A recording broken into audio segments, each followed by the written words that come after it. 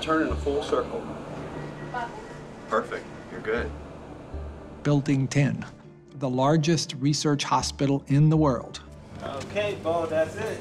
In many ways, is the beating heart of medical research. All right. See you next time. Okay, so Anita, are you ready? Ready. I like to say this place is a place where science fiction can become reality.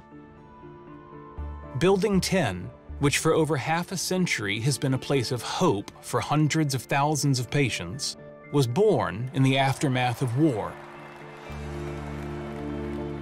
We're here today to lay the cornerstone of a building which will be devoted to the service of mankind.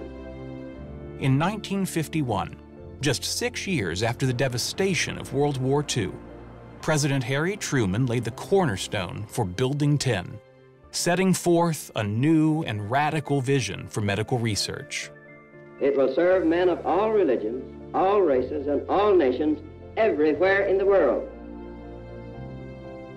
Truman envisioned Building 10 as a scientific sanctuary, a place where doctors would have the time and resources to find cures for modern medicine's greatest mysteries.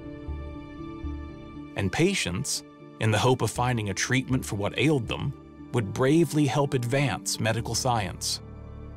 The NIH certainly has set a precedent for the rest of the world. Science was not just a responsibility to be left either to private industry or to the academic sector without support from the government.